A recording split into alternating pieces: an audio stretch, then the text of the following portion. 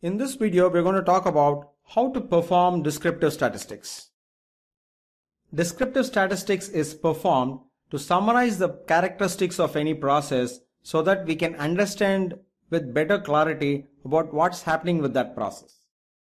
So it is one of the simplest and easiest ways through which we can graphically analyze patterns that exist in a process.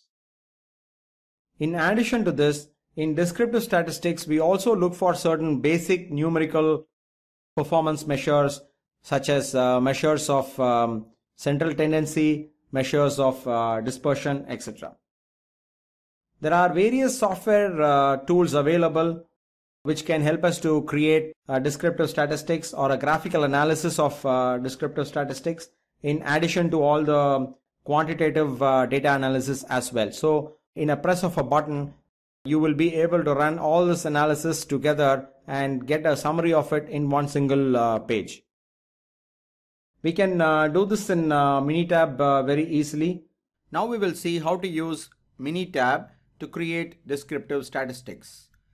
As I mentioned earlier, Minitab is more like an Excel kind of an application. So you have these menus on the top, and for us to get this descriptive statistics done for our data, first thing we have to do is to have the data here in this worksheet.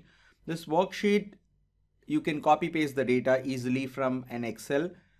You can also import it if the data is not too big, which means if it does not run to, let's say, more than 50 or 40,000 lines of data,